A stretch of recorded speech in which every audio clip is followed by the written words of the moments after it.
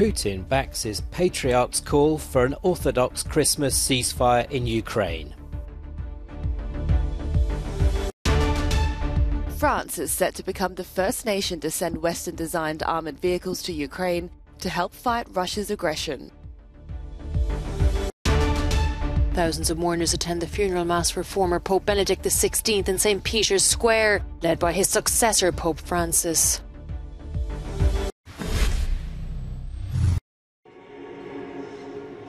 Vladimir Putin has ordered his troops to hold a 36-hour ceasefire during Orthodox Christmas. This was requested by the Patriarch of the Russian Orthodox Church, Kirill, to allow Orthodox people in both countries to attend religious services.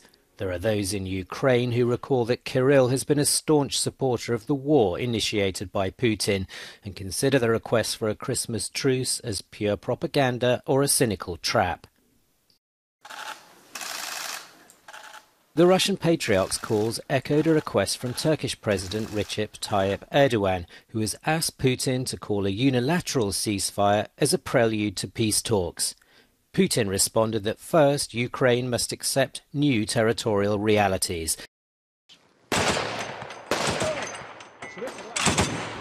The 36-hour ceasefire ordered by Putin will begin on Friday at 12 o'clock Moscow time and will extend along the entire front line in Ukraine.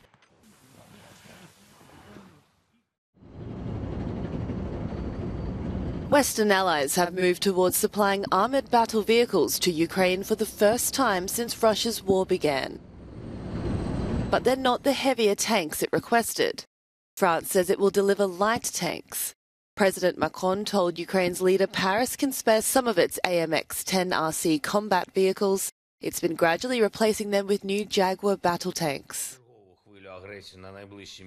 In his nightly address, Volodymyr Zelensky stressed troops needed even more military hardware.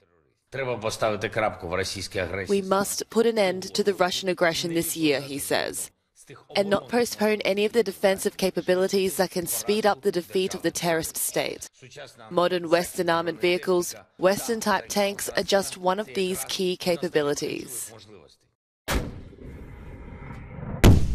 Meanwhile, Russia claims a continued offensive in the direction of the Donetsk region, which it partially occupies. It says it has successfully repelled Ukrainian counterattacks in the south. Heads of state, royalty and clergy from around the world joined thousands of mourners at the funeral of Pope Emeritus Benedict XVI, which was presided over by Pope Francis. Italian Prime Minister Giorgia Meloni and Queen Sofia of Spain were among those in attendance. In his homily, Francis chose not to dwell on Benedict's specific legacy and instead delivered a meditation on Jesus and Benedict's willingness to entrust himself to God's will. Benedict, faithful friend of the bridegroom, may your joy be complete as you hear his voice, now and forever. During the ceremony, Archbishop Georg Gensheim, who was the personal secretary of Pope Benedict XVI, laid an open gospel on his coffin. Benedict, who was the first pope in recent history to retire from office, died on New Year's Eve, aged 95. He'll be entombed in the crypt in the grottos underneath St. Peter's Basilica in Rome.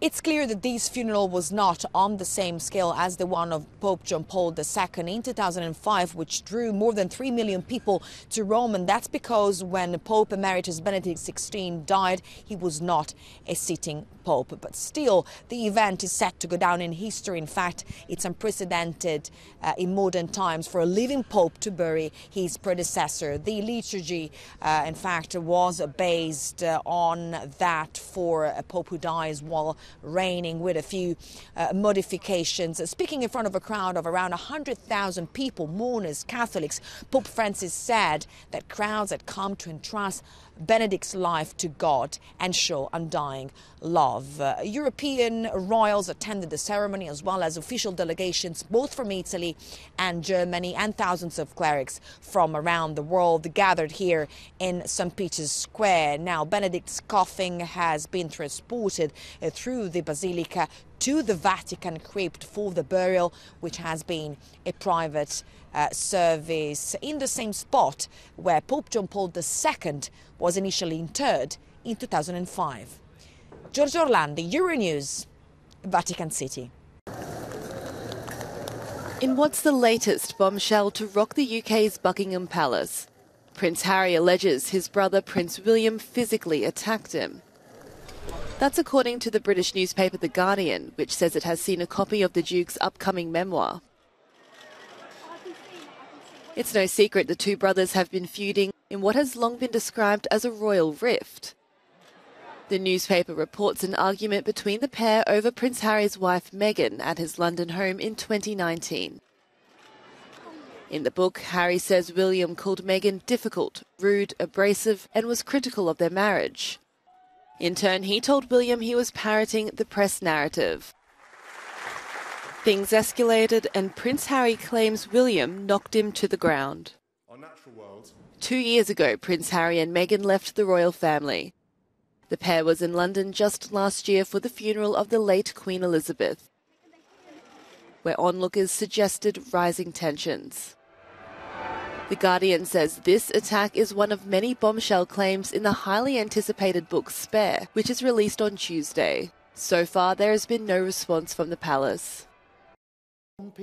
The UK government's main opposition leader, Labour's Keir Starmer, is promising to take some power away from central government if his party wins the next election.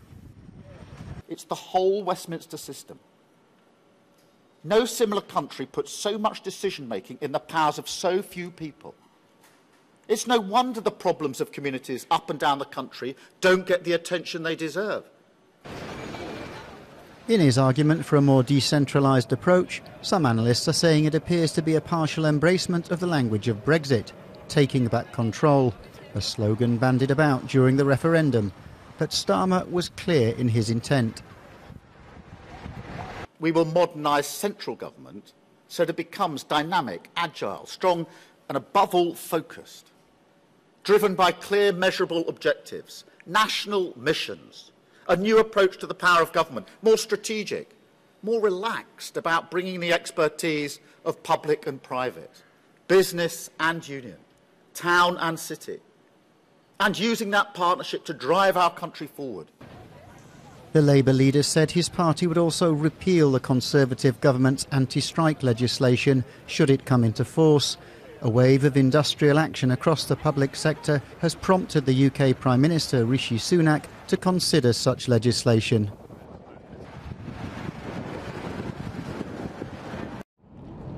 Tech giant Amazon is planning to slash 18,000 jobs in a bid to reduce costs amid the cost of living crisis. It's the largest set of layoffs in the Seattle-based company's history, although it's only a small part of its 1.5 million global workforce. The company's CEO confirmed the losses will mostly impact the company's brick-and-mortar stores, including Amazon Fresh and Amazon Go, and there will be cuts to the European workforce. The move comes as Amazon faces a return to in-person shopping, as well as a sharp drop in purchasing power. Proof of a COVID vaccination is becoming a problem once again for tennis star Novak Djokovic. He's set to miss two of the most prestigious events on the calendar outside the Grand Slams, the Indian Wells and the Miami Open. It's because the United States travel authorities have extended the requirement for non-US nationals to be vaccinated. 12 months ago, Djokovic was detained in an immigration hotel on arrival in Australia due to refusing to be vaccinated. He was later deported. The members of British heavy metal band Iron Maiden are joining a select group of musicians whose faces have graced the surface of Royal Mail stamps. From the 12th of January, the Postal Service will sell a dozen new stamps featuring the band, following the footsteps of Pink Floyd, the Beatles, and the Rolling Stones. Iron Maiden released its first UK #1 hit in 1988, and it is considered by many to be one of the most influential groups of all time, with more than 130 million albums sold, over 2,000 performances, and 17 studio albums. 8 of the stamps will show images of the band's performances. Another 4 will show its famous mascot, Eddie.